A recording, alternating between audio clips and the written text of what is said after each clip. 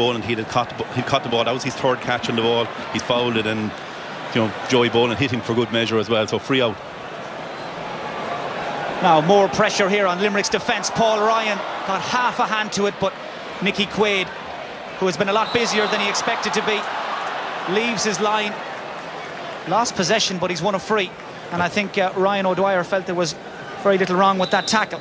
Yeah, but you see, Limerick defence is under pressure here all the time. Paul Ryan could have caught that one, and I certainly didn't see too much wrong here as Ryan O'Dwyer comes on and he flicks the ball out, and Nicky Quaid is very, very lucky to get a free out for that. Donal O'Grady is making a change, Nicky. He's taking out Brian Geary and bringing in Stephen Welsh from Glenroe, and very early to be taking out your centre-back. Yeah, certainly, but Brian Geary has been under a huge pressure there. Seamus Hickey is coming out centre-back now, and Tom Condon is going full-back on Ryan O'Dwyer. And that's been the Limerick's problem, really has been around that area where Alan McCrabb has been dominating, and Brian Geary, he's short of pace and he's been exposed there in the first 20 minutes. So Donal O'Grady tries to shake things up in his defence. They really have been under the cosh for most of this first half, and 3 goals from Ryan O'Dwyer have seen Dublin convert that pressure into hard currency. And even at this early stage, it's a long way back for Limerick. Yeah, certainly, and in the championship to date and in the league, Limerick were the team scoring the goals. They have only created one chance, which Gary Maguire saved well, whereas at the other side their defence has been absolutely porous in the first 25 minutes, and Dublin have 3 and maybe could have possibly have 4 and maybe 5 goals scored. Is a long ways back.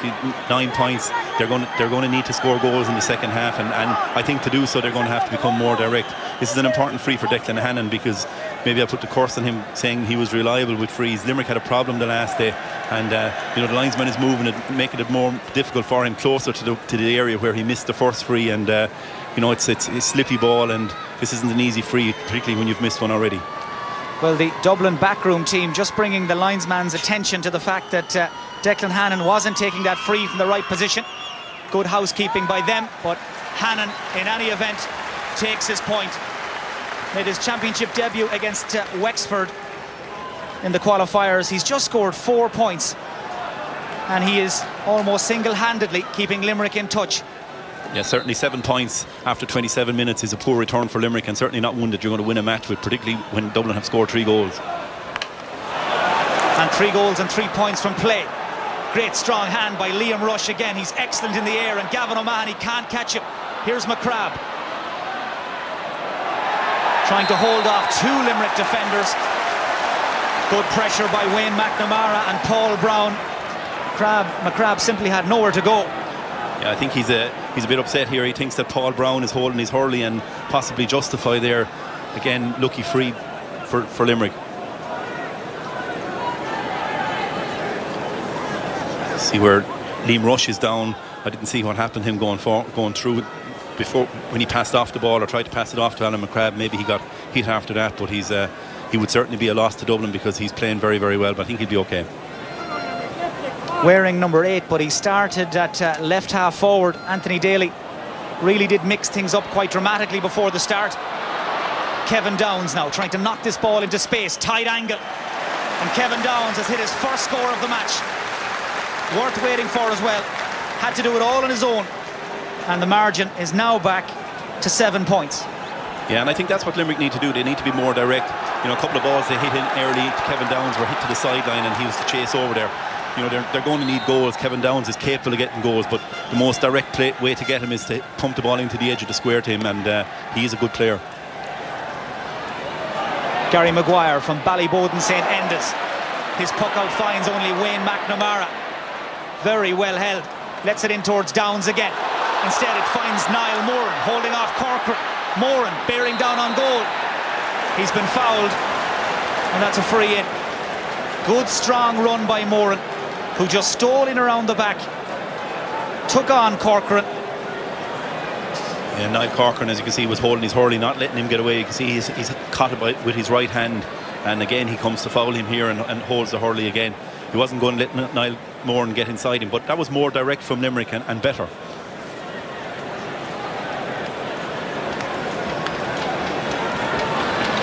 So the hard work of Niall Moran leads to this chance for Declan Hannon.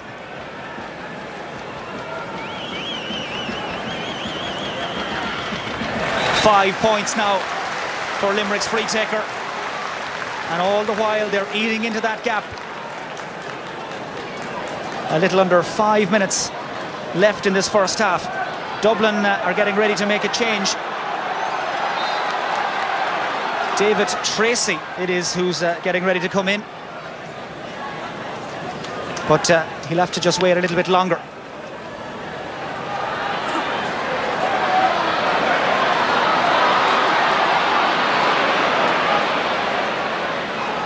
That breaking ball eventually picked up by James Ryan. Just bided his time. Gets it back towards Gavin O'Mahony. Cluster of players surrounding the ball carrier, and eventually Donal O'Grady finds some time and space to pick out Graham Mulcahy, a real speed merchant. The roar of the crowd ringing in his ears, shortens the grip and fires it across the face of goal and wide.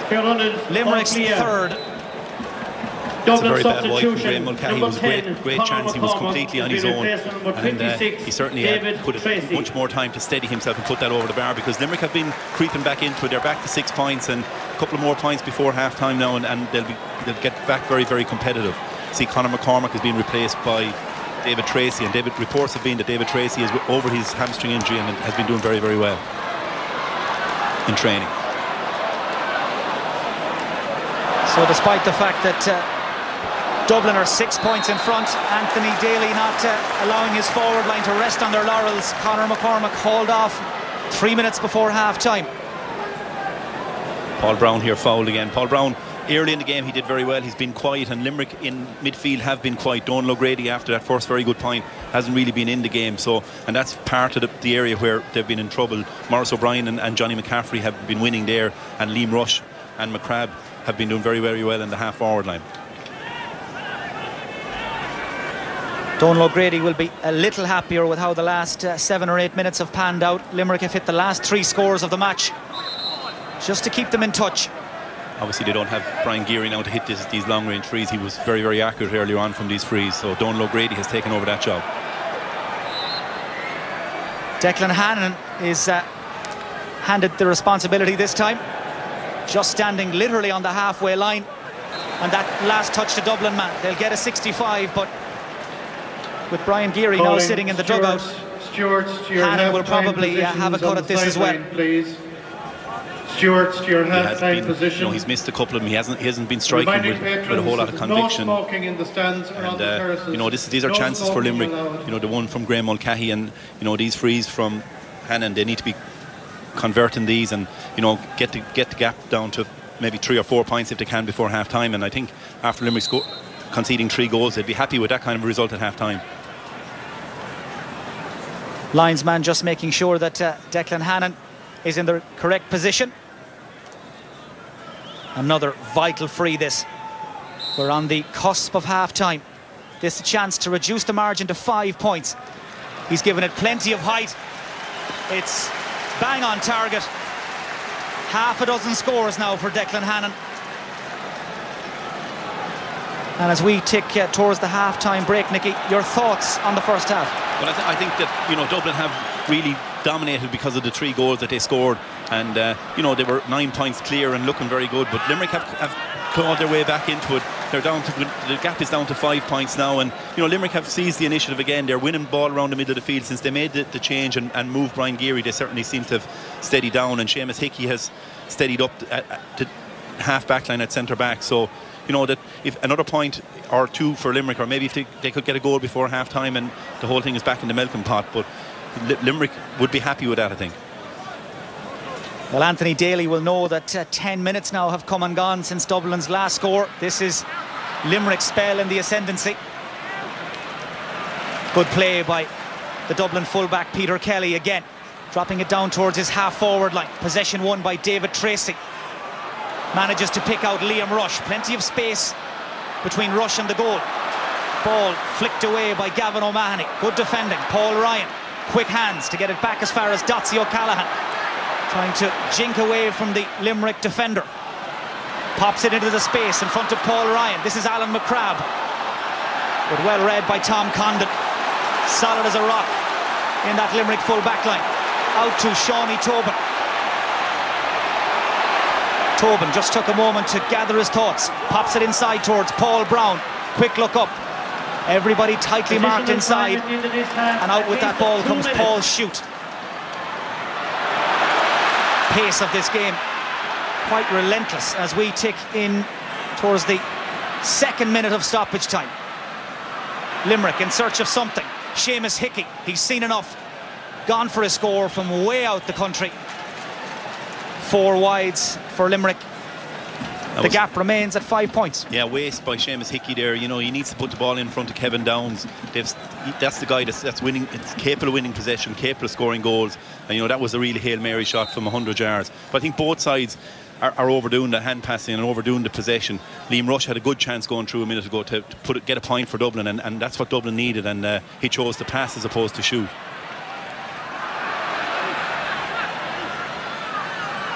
Shane Durkin going long and direct, looking for Ryan O'Dwyer, batted away by Tom Condon and picked up by Graham Mulcahy. One of only 2 Limerick players that lined out in the championship against Cork last summer. 13 new men picked by Donal O'Grady today. David Tracy, nice first touch, trying to go for his own score, hooked by Donal O'Grady and added to by Tom Condon. This is Alan McCrabb as Dublin tried their luck down along the right hand side. Well taken by Paul Ryan. He got out in front of David Maloney, left the ball behind though. Maloney recovered really well, and the referee Brian Gavin calls for the ball. 37 minutes of frantic action. A first half hat-trick for Ryan O'Dwyer has propelled Dublin out in front, but this All-Ireland quarter-final far from over. Here at Semple Stadium at half-time, it's Dublin who lead Limerick 3-6 to 10 points.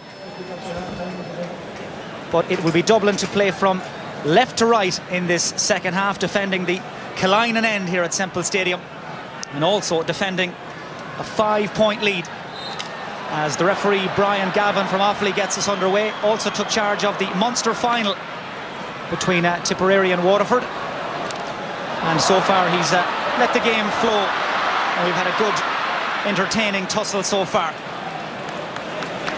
as Limerick, the Division 2 league champions, try to get back into this match. At the moment it's the Division 1 title holders Dublin who hold the advantage.